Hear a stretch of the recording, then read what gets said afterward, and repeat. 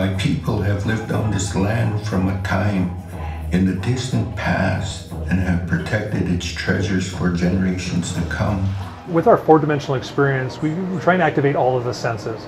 So people are listening, people are seeing, they're watching, they're feeling, and they're sensing all of the effects that are moving around the room. So we have 8 computers that run all of the projectors, and we have a total of approximately 20 projectors throughout the room that run to all of the different screens. So as you're sitting there, there are wind machines that are strategically placed throughout the room, and as you sit in the various seats, it's used for movement of the snow in the room, but it's also moving the pieces of paper that are the screens around the room.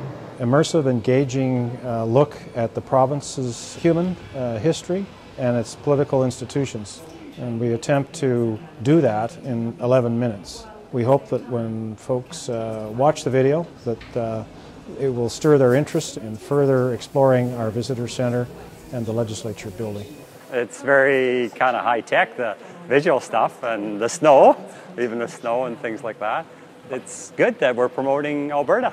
I mean, it's actually got me interested in coming to the legislature, where in the past I haven't been. I actually learned a little bit watching it. So yeah, overall it was very well worth it.